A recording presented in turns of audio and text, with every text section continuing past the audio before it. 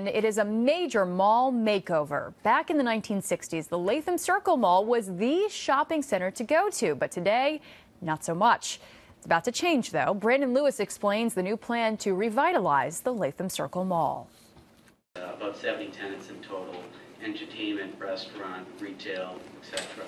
Developers for the new Latham Shopping Center went back to the drawing board and produced this sketch for the revitalized area. Ideally, it would be a shopping center with multiple uses that complement one another and so they don't compete, essentially. So the center is busy at all hours of the day, ideally. The plan is to bring the outdated mall back from the dead with a new name: the shops at Latham Circle. I think it starts by giving it a new name, and that's what we did this evening, and a new image. And people can associate this image from day one with something entirely different and new.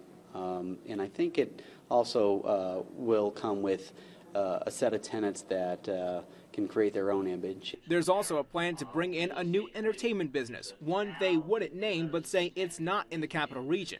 But first, they have to get it all approved by the planning board. There are always items that come up that people suggest, and it's been my experience that there's always a way to resolve and mutually come to an understanding as to how things can be resolved. Developers hope to have these sketches turned into a nearly complete plan next month. In the meantime, they're working to secure more tenants and already signed leases with the 3 anchor stores currently on the site.